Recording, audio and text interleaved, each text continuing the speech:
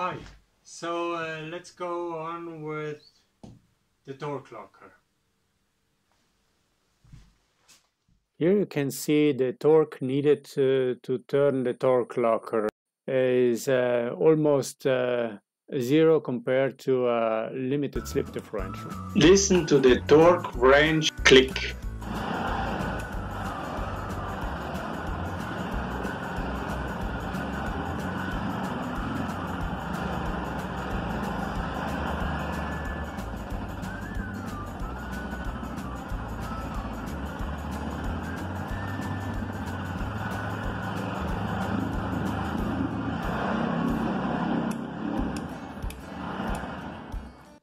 Now let's talk of the function of the Torq Locker. So we said the pin is driving the Torq Locker. So once he is driving in this way, the two parts are pushed outward, which means it's at 100% the two wheels are locked. With the Torq Locker installed one wheel off the ground, the good traction wheel will turn always.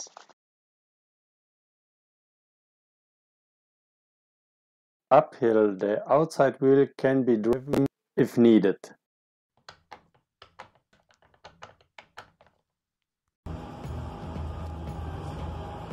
In this uphill turn is shown as long as the front wheel have to be driven, it's driving. After the inner wheel will pull the tractor into the turn. Actually the inner wheel speed is higher than it is needed. Like a climber, it's pulling with his arm. This ability an open differential doesn't have. Always both front wheels are be pushed in a turn. I will explain this in a later on video. Now we are driving downhill, making a right turn. So the inside wheel can turn slower and the outside wheel is locked to the main drive. This shows the outside wheel will be pushed and the inside is free to turn slower. This is confirmed by the RPM indicator. The outside wheel will maintain the speed of the drive line and the inside wheel is turning slower. It's free to turn slower. Now you see when the Torq Locker is going to in drive mode, the outside wheel will be disengaged and the inside wheel will be engaged with the drive line. This means uphill or flat until it's not going to a brake mode, the outside wheel can go faster. Left or right turn. The rule of the Torq Locker is that only one wheel is locked to the driveline, unless both wheels needs to be driven or braked.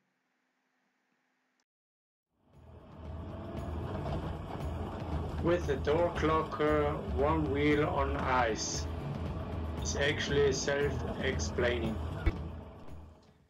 The Torq Locker is never clicking under pressure. If I'm doing it here or if it is installed in the tractor and it's clicking, it's the same thing. So the wearing of this teeth, it's with the oil in is almost zero. The only case when it's in this way, that's on the top, both teeth on the top, and you change direction, then you can hear and feel this. Now I finished the explanation of the Torq Locker, and I hope it was interesting for you. Next video will treat the tire wearing, and I like to compare both system and the stress on the drive lines. Maybe will be interesting for you.